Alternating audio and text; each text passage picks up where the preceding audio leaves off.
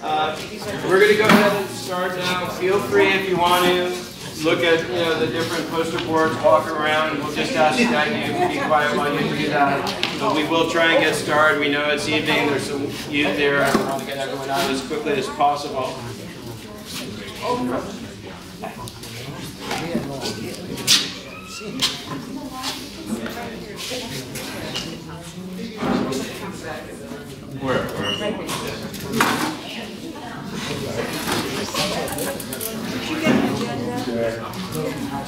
Does everybody here have an agenda or anything? Did they need one? Okay. Good evening. My name is Jessica Fugate. I am the Studio City Field Deputy for Council Member Paul Krikorian. Welcome to tonight's Studio City Gymnasium meeting for the Prop Day Initiative for it's our third LVNOC meeting. Thank you so much for being here tonight to take part in the release of all the design work that's been happening for the past couple of years. I would like to introduce to you Neil Drucker, who is with the Bureau of Engineering. Thank you, Debbie. Good evening, my name is Neil Drucker. I'm the Proposition K Program Manager. Many of you met me at the first and second LVNOC meetings for this project, which I admit were a while ago. I do apologize for the delay, but hopefully the project design concepts that we're going to present tonight have addressed your comments from the prior meetings and will meet the needs of this community. I just want to remind everyone, and I'll say it a few times, so I apologize in advance for repeating myself. We do have sign-up sheets. Please make sure to sign in so you get notified on any future actions on the project, number one. Two, if you want to speak formally tonight during the public comment period, again, please fill out one of the speaker forms in the back, and you can hand it to any of the city staff around. Sean is over there in the blue, or Jessica over there in the corner, and we will make sure you get to speak. We will ask that everyone respect both city staff and the other commenters and speakers throughout the evening by not talking unless you're called upon. The LVNOC members will have a chance to speak and ask their questions first, and then we will open up to public comment as shown in the agenda. A couple other things. You'll see some cameras. These are not city cameras. We are doing a voice recording. The city is doing a voice recording, but these cameras have been brought by the neighborhood council.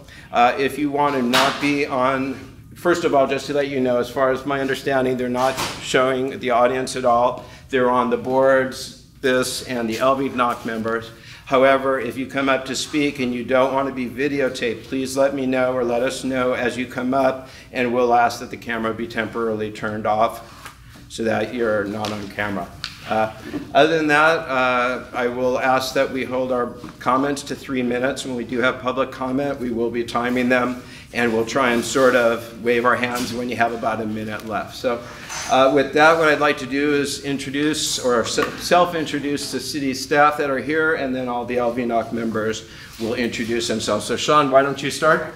My name is Sean Fan. I'm the project manager for this. I'm from Bureau of Engineering Architectural Division.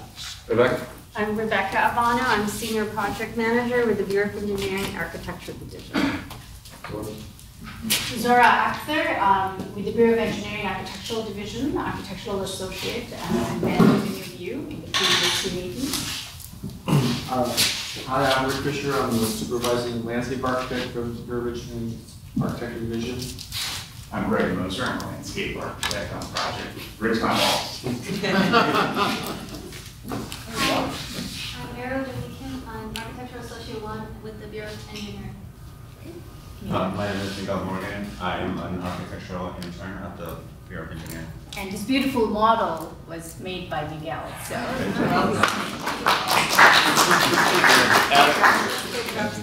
Good intern. My name is Bob White. I'm the Recreation Supervisor for the City of Los Angeles Department of Recreation Parks. I'm Adam Mike, Facility Director here at Studio City Recreation Center. Jeff Zeta, Councilman Krikorian's Deputy District Director.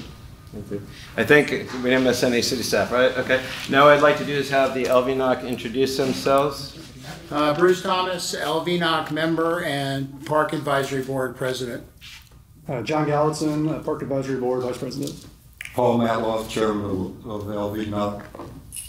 Lisa Karadijian, Studio City Neighborhood Council and LVNOC volunteer member. Beth Dymond, Studio City Residents Association.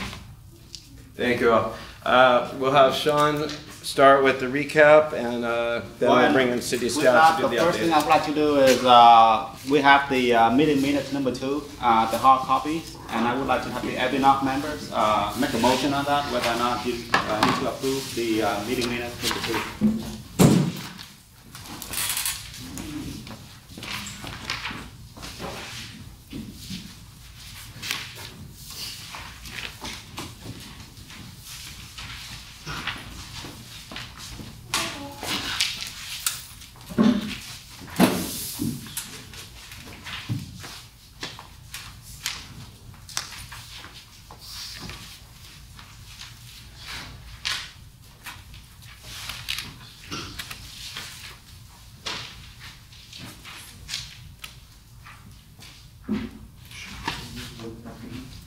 Why don't we put this in advance instead of, why don't we do this later, so reading 6 pages? That's when, as chairperson, you can ask that we continue this to the actual approval to the end. Yeah. Sure. You can, why don't you make that? Would somebody like to move that? I'm sorry? You want to make a motion for it? Okay, so you want to make the motion, I'll second it? Yes, I Okay. move that we'll hold off till the end Okay. to approve these, because it's going to take up too much. Okay, great. And I know the, just, as a quick summaries of what happened in the second LVNOC meetings, we presented several alternatives for the project. And I believe that with the approval of the LVNOC members, we have selected alternative number 1. And with that, our designer have spent time over the past several months to further develop that. And with that, we have the model, and we have some presentation that we're gonna go through and show you guys that what we have done. Zora, go ahead. Okay. So we have the same presentation you see on the boards are also on the PowerPoint. So we'll go into the first board. So to recap, what are some of the things we looked into? Just the site analysis of the existing trees that we should be not touching, areas to consider, things that we needed to consider. Next slide, please.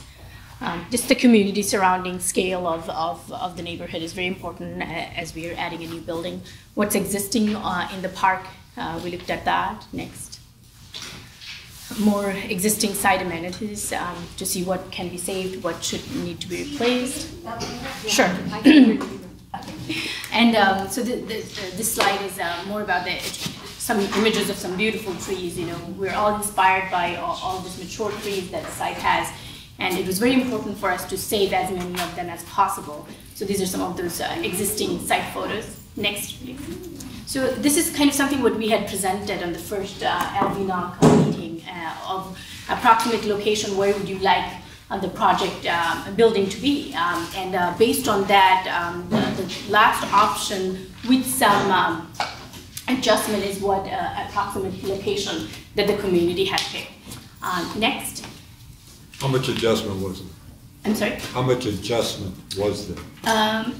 Not much, because the sizes at the time of the building was not completely zeroed in. The programmatic spaces were not completely developed, but an approximate area. But it's very minimal adjustment. If you see, you will see that it only got improved. You're from the bottom. From the bottom left, yes. I'll show you exactly. Do we have an overlay? Sure, I can. So this is what what was.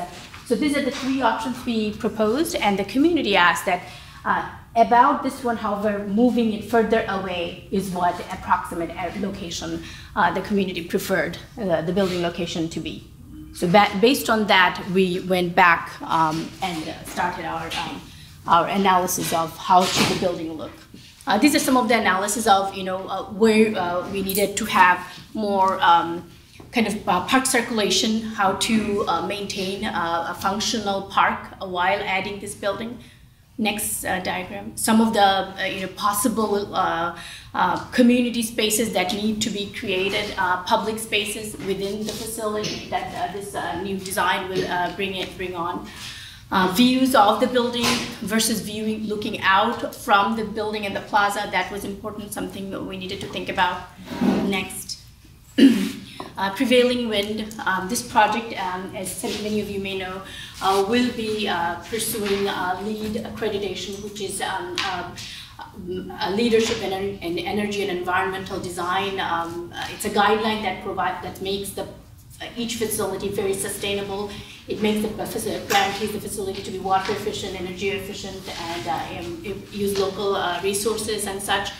As well as this project will be a net zero project. What that ultimately means is the facility will have enough renewable energy being produced that's needed for the entire time of the year. So we will have enough solar panel on site to run, to produce enough energy for the rest of the year, for 1 year time period. So it was very important for us to look into, therefore, efficiency, energy efficiency, to maximize on natural ventilation, to maximize on avoiding direct sunlight for heat gain. These are some of the things were very important, and those are the things that levels of analysis that we had to go through before we could actually propose a building. We're not taking any questions until they make the presentation. Next. So based on that, this is kind of the existing footprint of the proposed footprint of the building came out to be, where the large gymnasium is on the left and the community facility is on the right. So from our LVNOC presentation, it was established in terms of what are the amenities that's going to be. The major amenities in this facility is a high school size, full-size gymnasium court, as well as a community room that can be divided up into various sizes to facilitate recreation and parks, childcare needs, as well as community classes and such. So we kept all of that in mind. So overall, diagrammatically, what happened is you have the gymnasium building happening here and the community building happening here, and there's this path that connects through the building. If we can go to the next one. So the parking footprint remained overall similar to where it is now. It did get adjusted somewhat. But the main idea was that the new building, this is a plan of the new building, new building is set back away from the Beeman Street and Rye enough that the scale, the fact that the newer building is a larger size building in square footage as well as height, it does not feel so dominant in your face. So it is set back enough, and the site is designed as such. I'll let Rick Fisher, the landscape architect, to talk a little bit more about how we proceeded to do that with the site design. Sure. So the existing features, like the playground, aren't going to be modified. Could you go on the other side so they can see? I didn't want to block your view. We're fine. All right. See if I can accommodate both ideas here. So this is the existing playground for reference. It doesn't really get changed at all. The existing entry point is basically the same, although now the idea is it enters more at an angle into this sort of courtyard space that's created by the sort of L shape of the building. So this will be the primary space of the building. It's designed so that it serves sort of as a gathering space with some shaded seating, whatnot. So it spills out from the gymnasium, and it connects through with the sort of view and breezeway from the field down below. The sight lines from the building are very important, so again, all things are oriented so that there's a view from the playground, a view through to the field, so that the building doesn't become a visual obstacle to Rec and Park staff to see what's going on. The existing building we're in right now is in this area, so what happens by moving the building back, this becomes sort of a big sort of front lawn for the facility. So it'll be a really nice open green space, sort of multiple casual use space. Again, as Zora said, the parking lot doesn't change too much. It's modified a little bit to meet the fire department's access requirements and codes. So from the playground going north, we have another sort of turf area that's expanded so that connects to the playground, to the ball fields. And then there's this another outdoor seating area with shade that connects to the community room. So this again becomes kind of an indoor-outdoor kind of space. You notice this feature here and some other things. That's basically a manifestation of the idea that all of the runoff on the site from rainwater, from the building, from the land, paving, is 100% of that gets captured and it gets filtered into the ground. So in practical terms, very little, if any, water will ever leave the site during a rainstorm. 100% goes into the ground, gets filtered through the ground, and ultimately benefits the groundwater. The other thing was people were asking about the running track. The running track comes along and it sort of becomes part of the north edge of the building pad paving, and then it begins again and goes around and does. There's a second picnic area here that's designed to, it'll actually be a little bit more shaded than it's shown here with trees and such, but it's hard to see underneath there with the trees on. It'll also serve both the daycare co-op area and sort of the Little League type functions and soccer field things. So lots of usable spaces for different activities around the building. So any questions on the landscape? I mean, while I'm saying. Okay. Well, I have a question. Sure. The turf area where the building sits now, is that just going to be grass? Is that the idea? Yeah, it's just basically extending this existing lawn, and it's going to extend up to the edge of the entry plaza. Okay. So it's a big front yard for the building. Continuing on John's theme with the turf areas you're proposing, I know we just came out of a drought and we kind of still are. Are we going to upgrade the irrigation to facilitate having green grass? Because I mean, our fields right now, it doesn't work. Within the footprint of the project we're working on, which is basically, from here down, everything, all the irrigation systems are new. The total area of turf, remember that this area where the building is now proposed for is grass now. So we're actually reducing the total amount of turf within that footprint. Okay. I have a question regarding the plot. Memory tells me, A, that the building that was approved was oriented in the other direction, that it was about 15 feet from the existing sand for the ring. It was going the other way, and it was substantially east of where it is now. We're referring to the drawing attached to the meeting. Do you have that? The number one that was approved was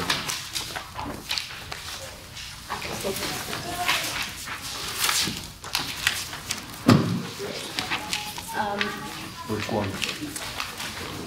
So this had to be Is this not the one that was in? that was not, this was the one.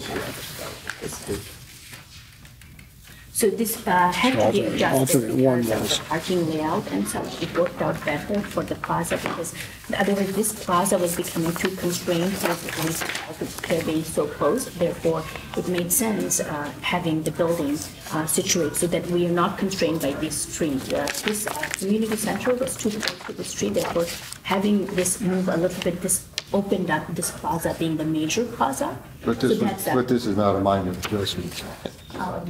Go ahead and tell me exactly what the continue is. Okay. So basically what... I mean, this is not what was voted on, that's why I'm concerned. Yes, I think our understanding was it was because it was such a schematic phase of the design that as design develops, we will have the opportunity to adjust it. So the building did have to be adjusted somewhat because initially the question the LVNOC member had was that the one that was approved, this building was a little bit further this way, not as a setback. The reason for us to move that is there is a very mature tree that's here, and initially the community building was very adjacent to that. What we realized is what that was doing is breaking up this nice plaza and this view that was happening between the park and this main entry area. So it felt like it will benefit the project a lot more having a nice arrival plaza, something that that connects to the playground and connects back to the ball field a little easier, and that was the purpose. However, moving it back, although the building was moved back somewhat, we have taken care of this area with keeping in mind the visual attractiveness of that path and the sense of security and safe place. So we kept that in mind. So as we move forward, we'll show you some renderings of that. I duly note that. Okay, let's go to the next. Did you lose some of the parking? No, we did not. We did. Excuse me, everybody need to speak up just a little bit, otherwise we can't understand what you're saying. So if you address your questions very tonight, if you just sit here so that we can deal with the question, that way we won't have to. I wanted to know if by moving it, it took away some of the parking. I'm sorry. Thank you. Did we not have a microphone last time? So, and where is he? The parking was something that the community did not wish to have so much parking. They did not want to lose further more of space from this park. This is a community park, somewhat, the amount of open space available to the community, and it didn't make sense to us as well, and that was something the community voiced as well, to maintain the current footprint of the parking. Therefore, the parking remained as the current footprint. And that allowed us for it. Has the parking variance already been obtained? We are in the process of getting the parking variance. I'm sorry. We're not doing question. We're going to have plenty of time at the end for question and answers, and we want to do that formally. Like I said before, please do not call out from the audience. We will ask you to come up, formally state your name, and make your comment or ask your questions at the time. Thank you. so how close are we now to the daycare center? How many feet is there? Because of the height and the closeness to the daycare center, that we're about 35 feet away from the daycare center, which is substantial, wide enough space. And then we have really created that as a path that's really an active path, not a back of a building kind of an approach. We tried our best to make that connection. And, there are always trade-offs, by moving the building over a little bit closer to the daycare center. We knew that there was a compromise there, but the gain was on the other side. It made a much more open. You need to stand up and talk so the audience can hear you. Yeah, all of us, please, city staff as well, please make sure you speak so everyone can hear. By moving the building over a little bit here, there may be a small compromise on this side, but the trade-off is it creates a much better arrangement of sort of usable spaces on the main active side of the area. So this area, we looked at it and it wasn't really serving any program function. It wasn't serving a purpose, and other than its circulation space or whatever. So we wanted to maximize the benefits of these areas. So it made sense the building kind of move over that way and maximize the opportunity on the other side. So that was the judgment that we made during that decision process. next slide, please. Oh, sorry, my fault. Okay, that's a zoomed in version. We can go into the next slide, please. So basically, that's the main view that you see of the facility from Rye Street as you come in, and that large plaza that you mentioned. So you can see how you really walk into a really nice plaza that's kind of very welcoming, kind of an approach. And this view actually opens up to the rest of the park. So the building doesn't necessarily serve as a dividing up the park. So that was the idea. So if we can go to the next, so that's also another south view. We just, this is how the real view is of the facility with the trees. It's a very buffered. The building is buffered from the street, so it doesn't feel like a large building and such. So with trees, and this is just, we turned off the tree in this rendering. This is a view of the plaza, of the courtyard, the large courtyard that's happening. You can see in this model, in this area. So this is a view looking under from here. So the idea was that it's a very shaded space, a comfortable space. You would want to sit there. You would want to have a small class there. You could have, events there and such. Next, please. That's a community room, and that opens up to that larger, this space which was not as large before. Now it really opens up to this nice lawn area as well as picnic table area. And during operation of childcare center operation, they could actually use a temporary fence to fence out certain spaces to use for the childcare function. Next. So that's another view of the community room. And these are walls that are openable, therefore the community room can actually become part of the exterior space. These are wall doors open up completely. Next, please. So that's a back view from the ball field. And Rick, you want to talk a little bit about the concept of the trees? Mainly, the trees, again, we want to try to create a buffer between the ball field and the building, and also to protect the building from the ball field. So there's a row of large sort of stately trees along the edge of the building and between the ball field and the building. So they basically will kind of go all the way across that edge and sort of define the ball field zone versus the rec center zone. If I could just ask a question on the landscaping of the trees. So unfortunately, knowing the city's past history of planting trees which roots are too big for the area they're planted and disrupting concrete and sidewalks, things like that, are these trees going to be narrow root based so they don't disrupt the area that they're going to be in? Well, the area is mostly grass and it's fairly wide, so there'll be plenty of room, and the trees will be set far enough from the paving to where I don't anticipate a problem with that. Thank you. Next, please. This is just a quick slide on the fact that we are designing a very sustainable facility, a facility that at certain time of the year will be cooled, will be naturally ventilated. So that's just a quick diagram. For renewable energy strategy, so we are cutting down by having large overhangs, by having very efficient wall systems and such. We are cutting down on the amount of energy the facility may need. And whatever is needed, we are using solar panels on the roof system to produce that energy, so that by the end of the year, within 1 year time period, the facility will not have a utility bill for electricity. So hopefully that will happen. So are you also going to tell them this is going to be the first net zero building that the city is going to be building? Wow. So you're going to be first. In all of LA? All of the city of Los Angeles. Yes. Wow. Not the first one in the whole city, the first city. City-owned building. There's a few other net zero buildings in the city. Yes. This would be the first city-owned. Yes, and a few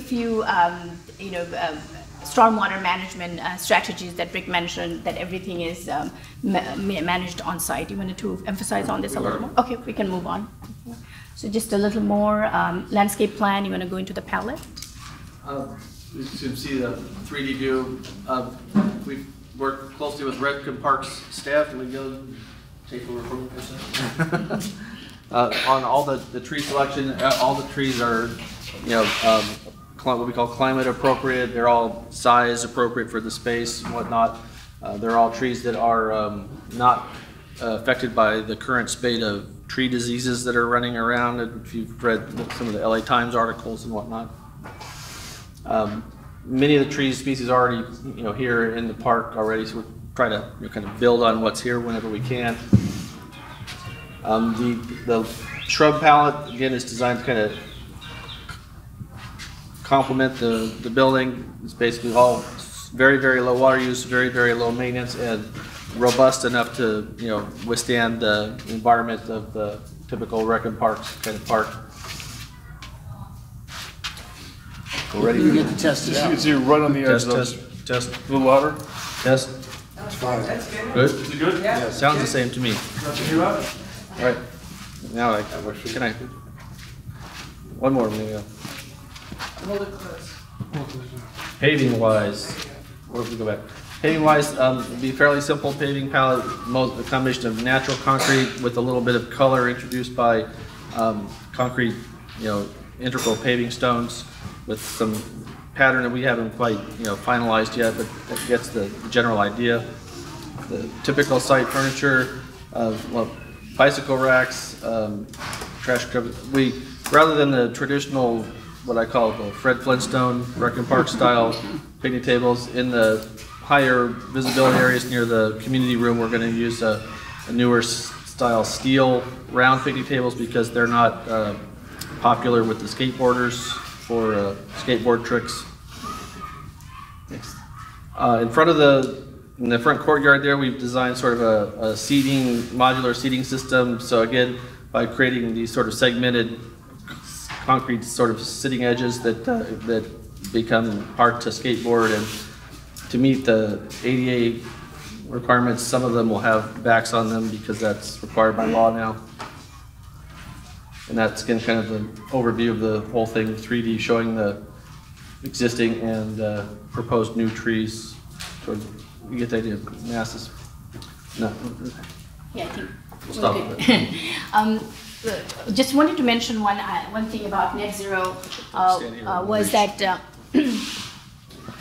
just to mention one item about net zero. As part of this facility being a net zero facility, the community will have the opportunity to fill up surveys for their level, whether the facility meets their level of comfort or not. And this is something, the project itself, how much energy is being generated, and how is the facility doing in terms of energy efficiency and such. These will be all hosted on the web for the public to see as well. And the facility itself will have information about all of its sustainable features. So this is going to be a living facility in a way, and there will be whenever visitors come, they are able to utilize those information and such. So the involvement of the community with the building will continue at least for 1 year, and that is part of the requirement of getting a net zero certification. Because once the building is completed, from the day of occupancy to 1 year down, that's a time period when we will certify the facility. So that will be the process in that end. We do the renderings that we have, the color, what we have in the middle here is, just to wrap up our conversation, this is a model of our project, and on the other side is the color palette, material palette, as you can see, the boards that's there, that Jagmeet worked so, cleanly and nicely on that with us. So you're welcome to come and take a look at them. We did propose the green color as the kind of one of the major color component for the gymnasium building. However, us ourselves have gone back and forth a few times with other colors. So these two boards are green color. Those two boards are yellow option for you to look at. You will see one red one down there that we also considered in the process of selecting the final color. So we would like to hear your feedback on that as well. And I will hand this over to you. More closely, or do you want to see the material board a bit more closely? For the community. Yeah, thank you. Yes, I'm going to give the mic to the LVNOC. You ready to open for questions? Feedback on LVNOC, that's. Can you start first? Yep. Okay. Here.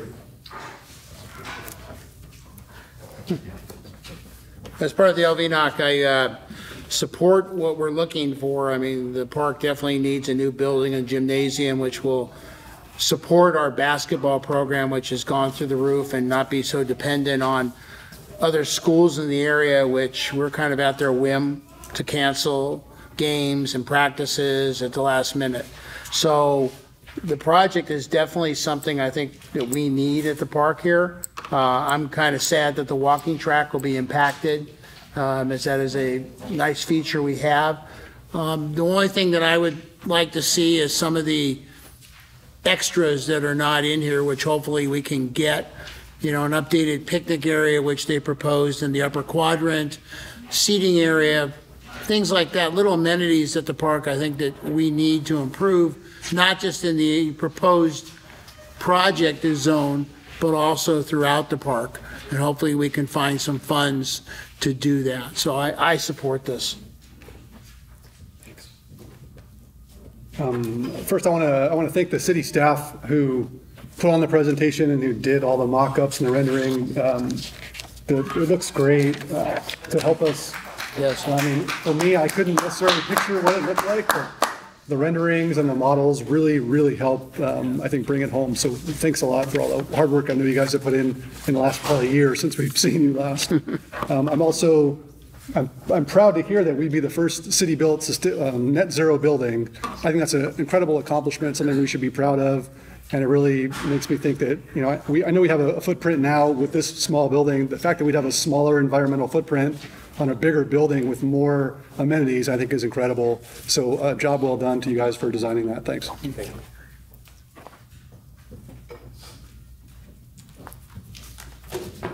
Well said.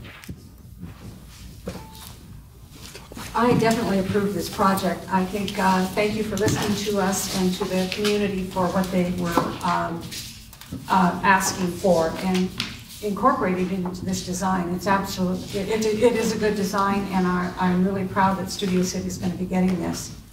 Thank you very much.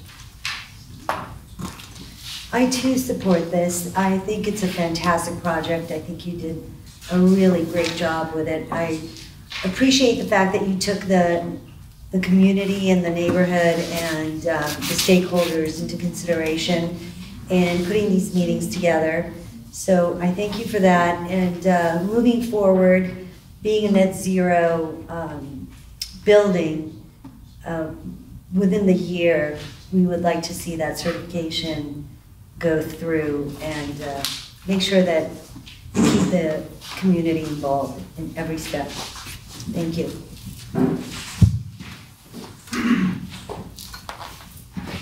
I am a little bit concerned with the obtrusiveness of the building. It is substantially different in my mind than what was presented to us at the last meeting. It has moved, in my mind, it has reoriented. I think we have to take that into consideration when we look at the elevation from the homeowner standpoint, both Beeman and Rye Street. And I'd like the city to go back and review that and see what we can do about that. Can I ask what are you afraid it's too high, or what's your concern? My concern is that I'm not sure we can do anything about the height. Yeah, but that's what I'm trying to get clarification. The footprint was more buried, for lack of a better term, initially. It was, I don't know what that means. Okay. It was more easterly. There were old trees. So this, what they're talking, because they moved it a little bit into this kind of abandoned picnic area. They moved it substantially But isn't that west. moving it further away from the views of these houses here? I'm really just talking in general as to what was approved. My job is to kind of stay with what the community voted on. I'm just trying to get the last time. clarification as to what you would want to see changed in the plan, that's all, in order to help that. Yeah, hold on, I can't have questions from the audience at this point, but we'll do that after the LVNOC members speak. And it'll be again, with written comments. To answer your question, what was voted on is, in my mind, substantially different than what we're being seen today. And I think we need to address it. Can I just give a little insight into the thinking process? I know when we went. Take the microphone so everyone can hear you. Or just come up behind me and talk. Yeah. I don't need to stand up there.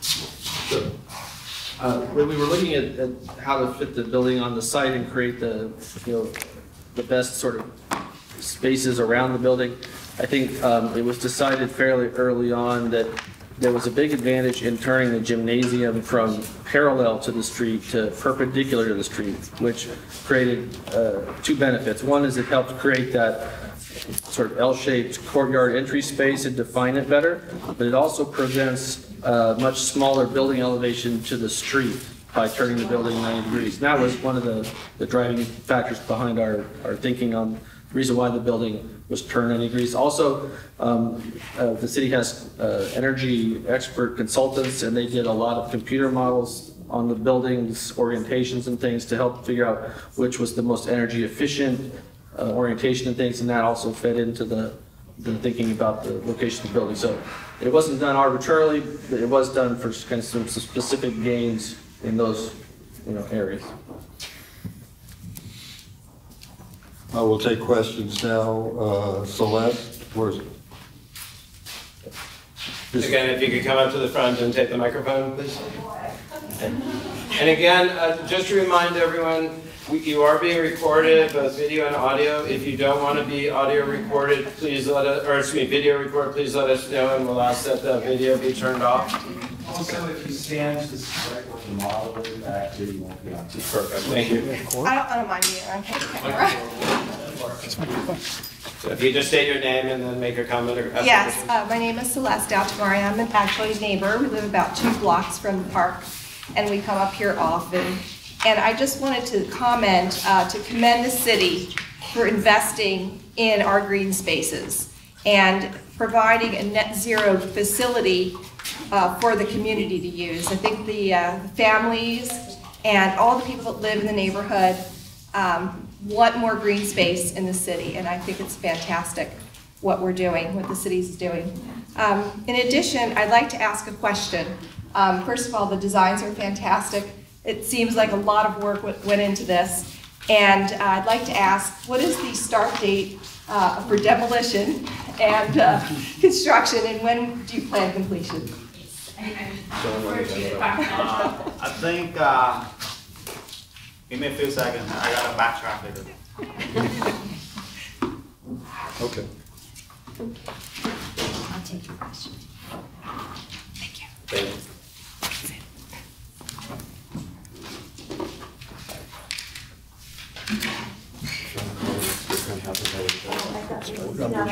He's got it figured out, so because we work it out a little different. The project, and the fact that we're still short.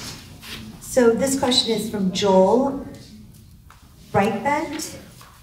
The question is, how big is the gym, and is having so many windows subject to vandalism? Too subject to vandalism. Yeah, we'll let Zara answer that one. I'll figure out the other one. The gymnasium itself is 7,000 plus square feet. That's the gymnasium size. We don't have that much control over the size of the gymnasium because it is a full-size, regulation-size basketball gymnasium. Therefore, the size of the gymnasium is what it requires it to be, with walking aisles on the sides as well as some possible bleacher area. So that's approximately the size of the gymnasium is about 7,000 plus square feet. In terms of the glazing, these are triple glaze, dual pane glazing that are vandal resistant, and there are levels of protection the glazing will have.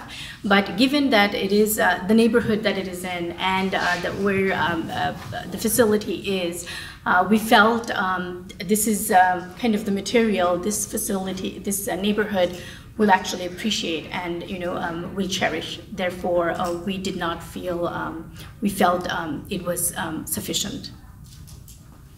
So next question is from Teresa May. What is the timeline from here? Have all the funds been raised? And what is the view from the existing co-op space? Yeah. And where's the main gym entrance? Why don't we do it in a couple? Yeah, we'll start, and part of that question Sean will answer with the earlier question. Because I got to work back the timeline and figure it out because I don't have it on my head. But we look at assuming if we get the project endorsed, by the LVNOC members and the community. We still have to go through all the document preparation, the permit, and get the approval from Rick Park and our clients. I'm looking at the construction start sometime in winter of 2019.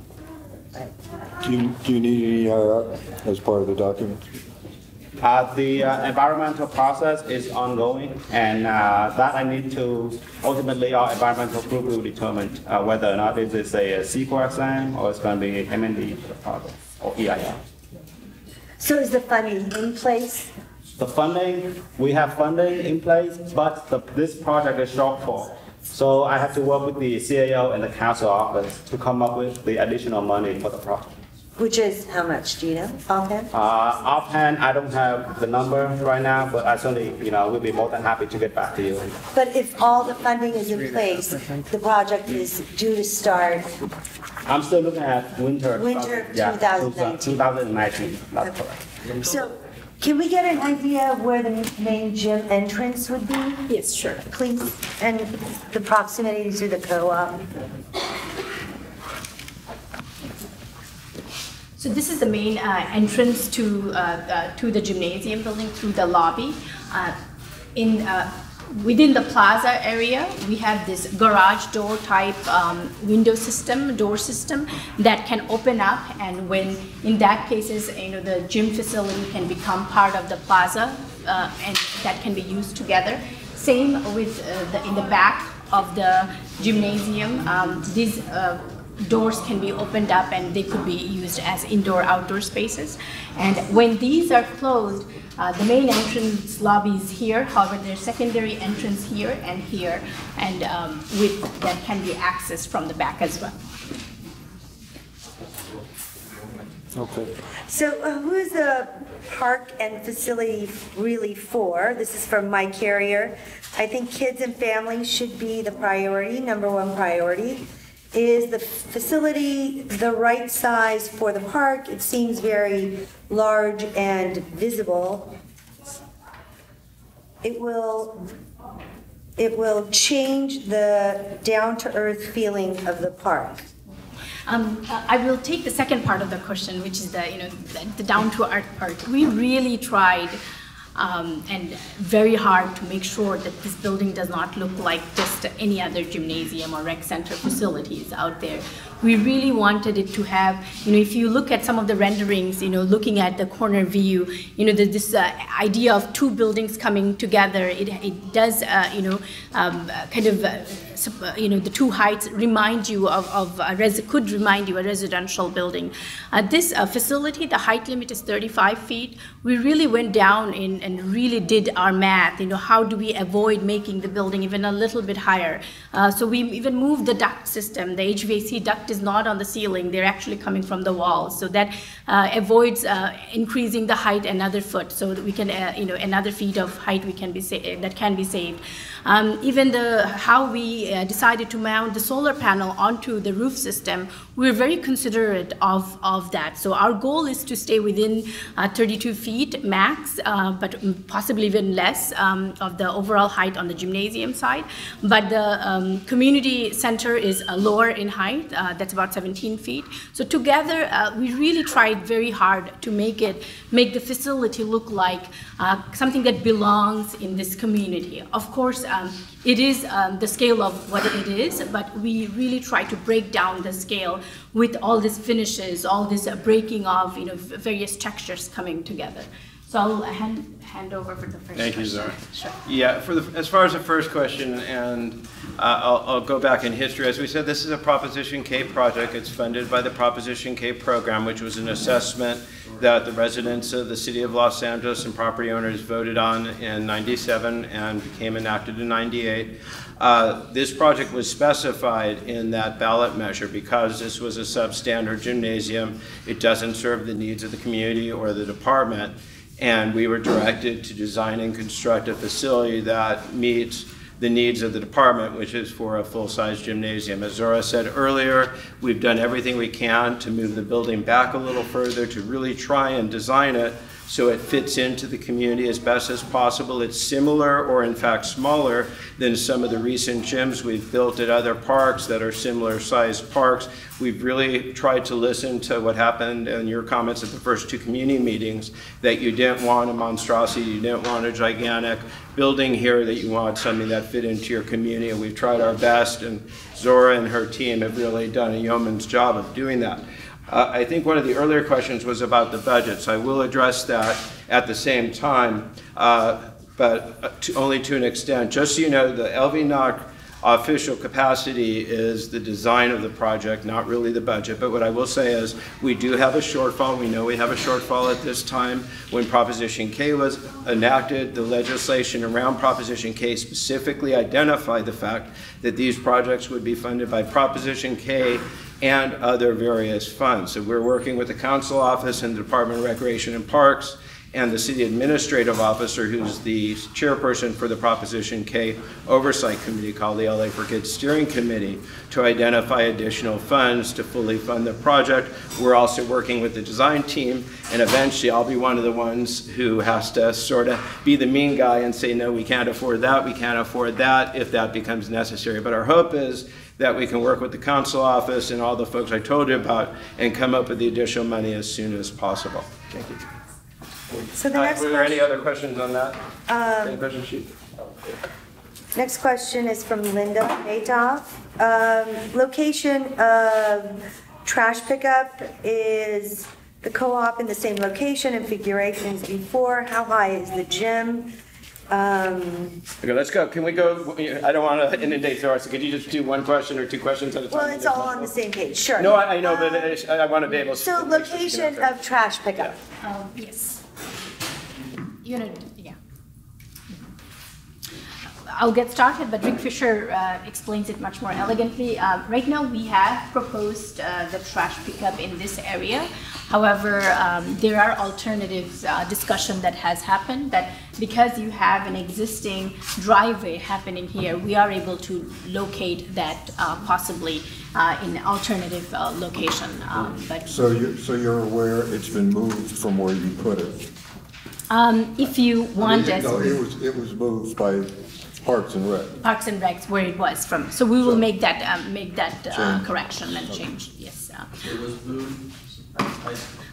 Beforehand. It was where it is now for several years, and Park and Recs made a determination that that was not an appropriate place for it, and so they have gone to a non-specific place, and they're making pickups from the individual trash containers.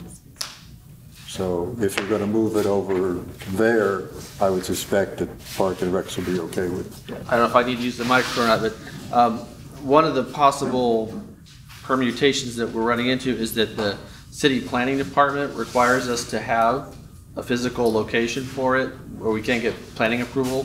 So even though Rec and Parks is happy to not to have one, unfortunately the planning department might force us to have one. And in order to make it logistically feasible for trash trucks and whatever, there aren't too many places that work. So we'll work with park staff, and if there's somebody moved it again. If there's an opportunity to locate it on this street edge, we'll look at that. But there are also limitations here. We've got existing basketball courts we don't want to impact. Again, it's designed so it has to be really easy for the access for the big trucks and things. So this right now is the only place where it easily meets those criteria. Unfortunately, it became the neighborhood and local trash dump. Right. And that the good news is among the other requirements that the planning department has is that it has to have locked gate front doors and whatnot. So it didn't matter. So you're talking about a central trash collection point, even though we're still going to have trash receptacles throughout the park. That's sort of like I said, they require us to have some central. Okay. Bay bin things, but we might be able to convince them that Rec and Parks can do without it. We'll have to. So there were additional questions I know on the same. So this question is from Karen Moskowitz. Well, did we answer all the questions on the prior? Yes. Linda, did we get everything? The height. We already talked about that. The height has been answered. It's less than 35 feet. There was one question about what are some of the community amenities. I want to go to co-ops. My question was, is the co-op located? Yes, the co-op will remain in the same location where it is currently. Just to add to the previous question was some of the community amenities. This new facility will have a full-size kitchen, and it's designed in a way so it's easy to have classes, cooking classes. That's something the rec director emphasized, that this community really likes cooking classes and such. So, and it's designed in a way that it opens up to plaza in certain times. The kitchen can open up to the community room, and you can have really large gathering of folks having a class that's a large class setup. So that's one of the amenities. The community rooms themselves are dividable into 3 different spaces. One of that room will have a glass on the wall for possible ballet classes that can be offered. And the rest of the facility is designed very as a flexible space. So even the gymnasium can really host large events for the community if you would like. What's the seating capacity in the gym? Is there like a maximum occupancy in there? Maximum occupancy, there is. For the A occupancy, I have to actually look at my calculations, but there is a occupancy list. Do you have those with you, or? I don't have it with me. No, okay. If you can give Zora your information, she could get that to you. Yeah, Thank you. Some of these questions, we don't answer them right now. We'll answer them when we do the meeting minutes, because we'll type out all the questions and then put the answers in them like we did previous meeting minutes. If you notice that, we had questions and answers in the meeting minutes. Could we get those meeting minutes sooner, next time, rather than just a, like the flight minute? Prior to the. Well, I believe you, for the meeting minutes, usually we have it posted on the website. And this is the hard copy that I hand out to you guys today is basically from the website. We just After this meeting, we'll notify everyone as soon as possible that the meeting minutes are available and where they are located. Yeah, we'll get that to you. As long as you signed up on the sign-up sheet and provide your contact info. Okay. So, question from Karen. Rye Street and Park are already overcrowded. Has the city done a traffic and environmental impact report? You'll have it.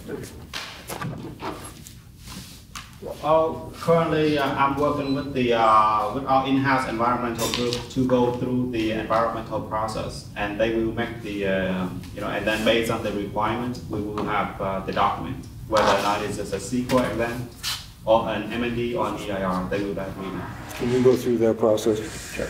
Let me go through that. So what's happening right now is, now that we have at least enough of a design that the environmental folks can actually honestly and fairly evaluate the project, we know the general size, location, all that, they're working on it.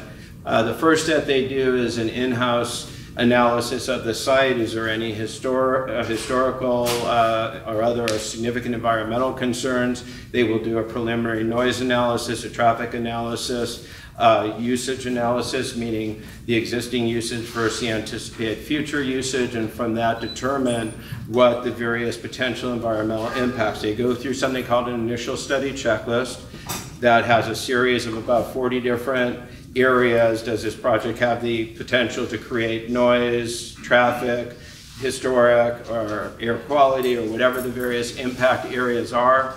If there are any areas that are determined to be potential impacts, they would go then and potentially do a noise study, a traffic study, whatever the required study to determine is that impact significant or not. If it's termed to be significant or potentially significant, then at a minimum we would need to do a neg deck, a negative declaration, or a mitigated neg deck to determine what the appropriate mitigation measures are. That goes through a separate public process at the time that we make that determination. If it's determined after all those studies that there's no impacts from the project that are significant or potentially significant, then, as Sean said, they might be able to issue what's called a categorical exemption, and that basically means that the project has no significant impacts that weren't already part of the project proponent's mitigation, or that it fits into what the state has determined, and there's a list of literally probably 100 different areas of project types that are categorically exempt. So minor changes, minor structural changes to an existing facility, addition of less than X amount of square feet of new space to an existing facility, those type of things. But that's, as Sean said, will all be done by our environmental management group. As soon as they complete that, the next step they do is they will notify us. If it becomes a neg deck, mitigated neg deck, or EIR, we will work with them to start a community process, the environmental process, specifically for that environmental document. whatever that requires. So we should know that probably in the next month and a half to 2 months. So there is no public input prior to that? Prior to that, there's no input on the environmental document. That's a city action until it's determined what the actual environmental impact is, and then we decide whether to go out, based on all our analysis with the next step. Thank you. Julie Rowland, do you want to come up and ask your question? No, you can go ahead and read it. Okay. Is the building going to be extreme modern instead of a beautiful traditional one that is warm looking and inviting? Overall, language is modern, but it's not, it's kind of a contemporary style. You see the overhangs and the heights are done in a way so that it is various volumes coming together. So a sense of, it does have a sense of a residential building with, having, in a residential typical building where you have a gable roof coming and joining with another portion. So it does have this intersection happening that's kind of resembles a residential configuration. However, the facility, it is a much larger facility and the heights are different. However, we have tried our best to soften the building. It was very important that the look of the building and the feel of the building is softened. And one of the concepts that Rick Fisher also mentioned is that we treated this building and the plaza in a way, it's kind of a campus within the site, So the trees that are lined up, so by the time you reach the building, the lawn that you have to pass in order to get to the building, and the plaza that you have to experience before you enter the building, all of this together is supposed to soften how the building comes and meets you as a person. And the materiality, if you look at it, it feels modern, however, it's very softened. If you look at the renderings, I hope it makes sense to you that they're meant to be, it is a commercial building, therefore the approach is commercial. However, it's a very softer approach that we have tried to do. We were suggested by our director for the two of us went over to see the one at the Delano Park, and that's a modernistic one, and it just turned us off. It was so cold.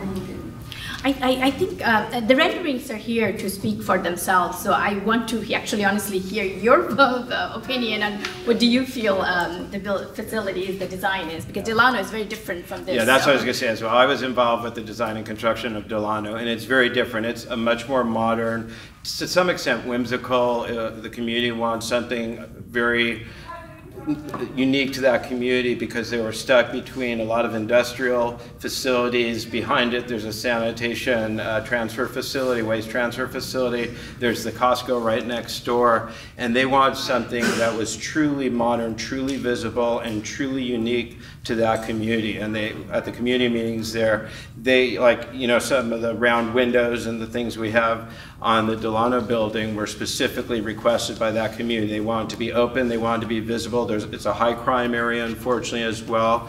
And so they want a lot of light, a lot of openness, and that's why the facility was done that way.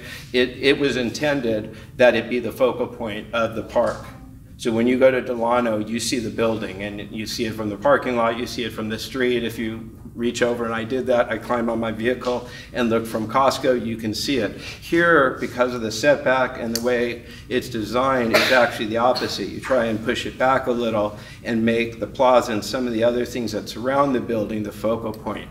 And yes, it is a little bit, certainly more modern than the building we have here today, but it's not like Delano where it's a really modern, very visible building. I think we've tried to do it a little bit different. But the existing trees really are the focus. What Rick Fisher said, the existing trees are really where our focus, to how does this plaza, this building kind of showcase that. So yeah, well, I hope the trees will soften it because this is more of a traditional area. Yeah, and we will take that into account again. And there's a lot of refinement still left before these are final plans. So we have a long ways to go, and I know Zora and her team will definitely take that into consideration. So, Maeve? Yes. You want to come up and ask your question? So why don't we just read it? Go ahead and read it. Well, it says, there's a note on it. Can you, I left What is to- Oh, right. is the This is a current lead utility building, cost? and at the end of the year, hopefully, it's going to be environmentally neutral, no drain from the utility company. Do we know what the current costs are to run this building as far as utilities? And if that then goes down to zero, those funds that currently go to pay those bills every month and every year, can we recoup those funds and put them into something else? Let me answer the second question, then I'll ask Zora answer. We can't answer the second question. That has nothing to do with the Bureau of Engineering, and even Recreation and Parks staff here at the park would not be able to answer that. That's really a question for Recreation and Parks Management. We will take that question back to them and try and answer it. But as far as what happens with the money, the cost savings, we definitely don't get to spend it. I know the park won't get to spend it directly. Whether or not it will eventually come back to the park, that's really a question for Recreation and Parks Management and the City Administrative Office. So we will try and get that answer. I don't know if we'll get a true perfect answer for that right away, to be honest. And then let Zora answer. As a flagship lead property for the government in this area, if I'm understanding you correctly. Not net zero. We have many lead buildings and facilities. It'll be lead as well, but it's really the net zero that is the true cost savings that you'll see. And do any of the suppliers, your construction suppliers for this project, are any of them interested in giving discounts or donating as a part of being able to market themselves as being involved with this project? We haven't. All save the money? Yeah, we haven't gone out to bid yet, so we have no idea the answer to that. We will probably we'll not be able to really answer that till we're ready to go out to bid, which is when design is complete, all the construction permits have been obtained, and then we go out. But generally, to be honest, they may, and we try and go to all of the suppliers, we try and go to all the contractors and subcontractors on a larger project like this. In fact, all of our projects, we make phone calls, we have pre-bid meetings where we try and bring all the contractors in, we try and get them interested.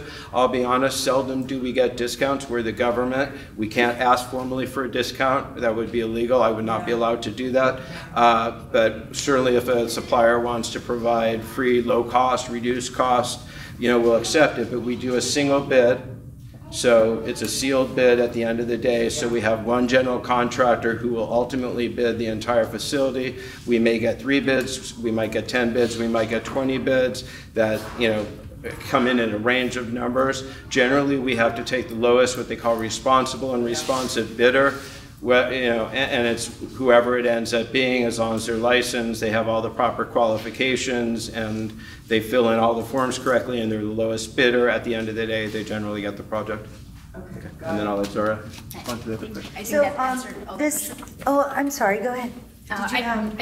Did we answer all the questions? Or, yeah. Yes. Okay. So this is from DJ Jenkins. I think it's a comment, not a question. He says, in favor of the plan in light of 5 years experience using the park. Good. Is that all the questions? Yeah. And Do you have it? Well, I put it in the card. You could just ask the question. Yeah. No, actually, can you fill out a card real quick? Or I'll give you Well, yes, it's a public comment, yes. I did fill it. You did fill out a card? Yes. No, just go ahead. Go ahead. Yeah, fill one out. I like to have records of this because it goes in the meeting room. Thank you. And if there's anyone else who has any comments, please get your cards in now, because I think, is that the last one? Yeah. So, first of all, I'd like to say, where's the appropriate spot to stand? Is this fine? Yeah. I wanted to say thank you to the city staff for the work. You want me to use the microphone? Sure. I do appreciate the time and the effort, but I have some concerns about the size of the gymnasium. I must tell you, one of the speakers or from the public mentioned the modern style. I like modern, but I feel that the large glass window kind of a feeling at the atrium or the entrance does not fit in the community, to be honest. So there's in Studio City, I don't know if it's happening all over the city, but in Studio City we have an issue called McMansionization. this feels like we're taking our nice small recreation center and slightly McMansionizing it a bit. And I think that the element that is most noticeably out of step is the height of the basketball court. To my eye, it just seems enormous, to be honest. And 35 feet is double what we're in right now. So you just have to imagine. And I think they did a good job of taking pictures of it from a distance, so it looks kind of lower, and having the model be so wide out that, you know, none of the big trees are next to it, so you can't quite tell. But that's a concern. And the other concern is that a commercial building in a neighborhood is strange. And I don't think we want to build. We have the neighbors who, if they were noticed more about this, you'd see a lot of people in the area out here, I think, concerned about more people. Great. No, I mean, and half the people are going to love it, half the people are going to not love it. You know, I can't speak for, I can only speak for myself. But we have parking issues up the kazoo. To not increase the parking is appropriate, but to increase the size and the functionality is a concern. And I thought that, you know, there's up to 3 LVNOCs are what are required for this project, as Mr. Drucker will confirm. But the LVNOC, and I'm going to address you here for a minute, you can extend the LVNOC. That is something that is your purview. And that would allow the community to have a little more outreach about this and kind of pick at some of the details that I thought were brought up by the public. So your action today, which is the last thing on your agenda, could be, let's have a couple more meetings. Because to be fair, it has been 591 days since the second LVNOC, which is a very long time. And I think a lot of people are not really aware of where we are. And frankly, a shortfall is a concern. And to be moving forward with net zero, people need to understand, I am very green, I think we all are, because the environment's so important, but net zero is like getting a Tesla in 2017, or 19, or 20 if we're lucky. So I don't know that we should be piling on, I'm sorry? 30 seconds. Okay, thank you. You know, I think that that may be a component that maybe if we jiggered some of the scale and sizing. I'm also just concerned that this was a great park for children and youth. That's sort of the way it has, you know, across the district. People tend to play a lot of basketball over at the Weddington, is it called? Yeah, Weddington. And, you know, they have a great program. And, you know, we have a good program, and it's a decent program. And I don't have a problem. My kids never had a problem being canceled on. But I understand the desire for that. But we have a great outdoor facility for basketball. And so I would just ask that the LVNOC, in my final 10 seconds, consider adding a few LVNOC meetings, which is your purview. You could say we just want to get some of the answers from the city staff and move forward once everybody's on the same page, if that's how we feel, and we can get the money. So thank you for all your hard work, and I look forward to more LVNOC meetings. And we will get the neighborhood council next time to send out a blast. And SCRA, I know you must have sent one out in the last 24 or 48 hours, but it wasn't posted on the website, so we have to do better outreach for the city of LA. And thank you very much. Thank you, Mr. President. Just to let everyone know, and I talked to Paul before as the president of the LVNOC. The LVNOC does have the ability to decide if they want another meeting. It would be one meeting that would be voted on tonight, and then another wouldn't be voting on 2 or 3 more LVNOCs. It would be, if they wanted to, vote on 1 more LVNOC. As far as the gym height, as Zora said, we've really done our best to actually minimize that height versus other similar sized gyms and similar sized parks. This is a substandard height gym. This is not even considered under our current definition a gymnasium. It would not be allowed to be built today on any recreation parks facility and have basketball courts officially. So we've designed the new building to meet the needs of recreation parks to run actual basketball programs out of this park. So that's really the goal of this. And to be honest, as I said right a couple of questions ago, the Proposition K ballot measure specifically identified this project as one of 180 some odd projects that were specified for a modern gymnasium or other similar types of amenities. So it was something that was specified. As far as the height, I'll let Zora answer a little bit more about that. I could just add a little more clarification on the height.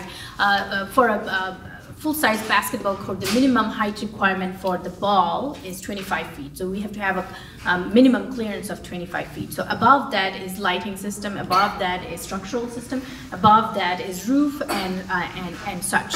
So the whole roof assembly and the lighting system, that takes up a lot of space. We work really hard, you know, to minimize the depth of the beams so we do not go high. So we are really working hard to keep that in mind in terms of the heights. As far as net zero, I appreciate your comment about that. It is Tesla. We're happy to say that. However, it is not as new.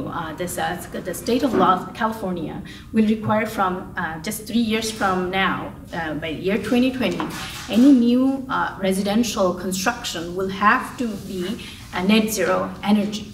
So every house you build will have to have enough solar panel to feed you for 1 whole year of time frame. So it is that's coming. It's not known as much outside of the design community. However, it's coming. So it's and this is just a preparation for us to kind of stay ahead of the curve and try out things and make things happen. Thank you very much. Thank you, Zara. And now I'm going to return the speaker to Paul, who will take it from here. Thank you, Neil. You're welcome. First of all, thank you all for coming tonight. I know it's an effort to get out in this heat and to come to a community meeting, and I really appreciate that you're here. I'd like to ask the committee whether or not they feel we should have another meeting. I'd like to say something. Let's do this first and then make a comment. Well, that's part of it. That's part of it? Yeah. Okay. You speak first and then. If you all would just take a look around this building you're sitting in, it's extremely unsafe. I can see the door frames sagging all around. We're having our children play in this building. I think we are extremely fortunate to have a new gym being proposed for this site, and I would like to move it along as quickly as possible.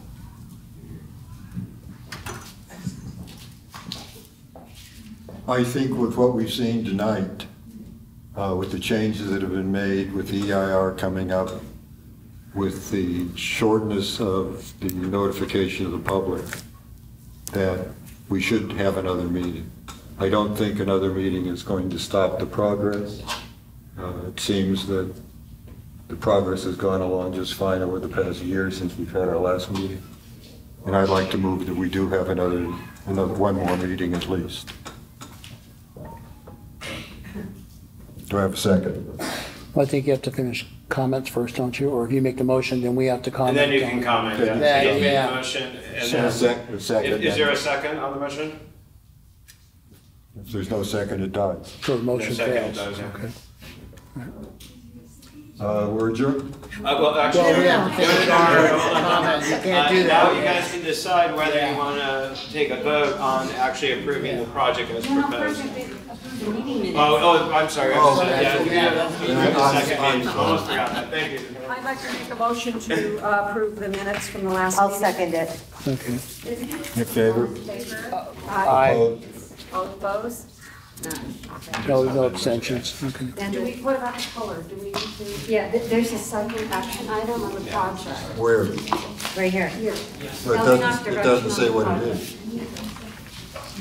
It doesn't say what the action item is. Yeah, it's direction. Basically, you give us direction on project, whether you endorse the project as proposed and direct us to move forward to complete the construction documents, or you can say move forward but reconsider this or that. Can we just walk through it one more time? Yeah, sure. Can you take that? Of course, yeah.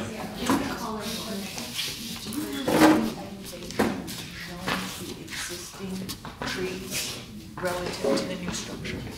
I think it would help people to grasp. Ask them.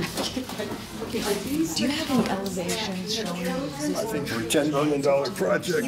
We're just rushing through this. There's no rush, because we're still 3.5 million short anyway. Well, they're going to These heights are too feet. You need to explain that to me. Because everyone's, people can't visualize this depth. Well, like So we I think talked about, if you remember the explain concentric what circles?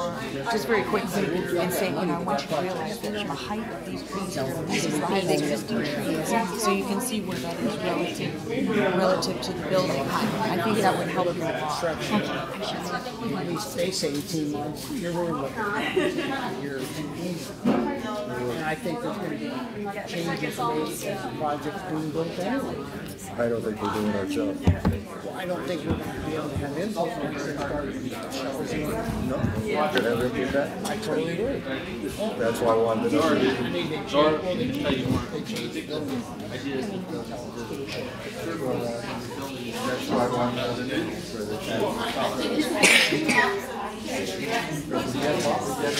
Yeah, what they're saying is totally right. I think And that's pretty significant. They actually built this project. That's the joke. I know. I requested that. It's the round one you can't talk. She says that they have the height Can we reconvene with the LVNOC in the next minute or two? I'm going to ask everyone not on the LVNOC to please sit down, and as quickly as possible, if we can get the LVNOC to sit down. I have a nice loud voice. I don't need microphones. Can I have your attention so we can get back to this? How about we can revisit a motion, Kevin?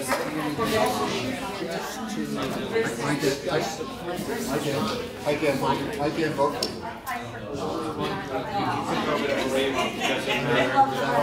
without more input, I can't vote. They have not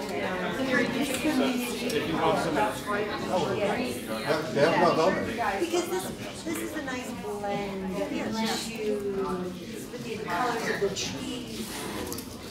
Well, the other question is, human beings should go to change stuff. Yes, that's why I wanted the meeting. Well, no, either. At least we would see it, be able to comment before we approve it. What I'm saying is if we make a motion, we would have a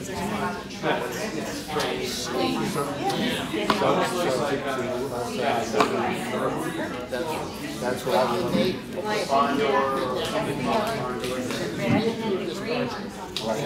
If I could, Rick, if I could ask everyone to sit down so the LVNOC can continue, and then city staff is willing to stay after and answer any specific questions you have regarding the design and things. We'll wait around after a little bit. The point is, we get to see it. In 591 more days? So, A 10-year project. I move to accept the design as is. Like endorse the project as I'll presented second today. that. So you're gonna make a motion? Say that again? You're gonna make a motion? Yeah. Okay, so state it, so we can have So it. can you repeat your motion just so everyone hears it, please? Thank you. So my motion is to accept the design in support of to support the design as is, presented to the LVNOC.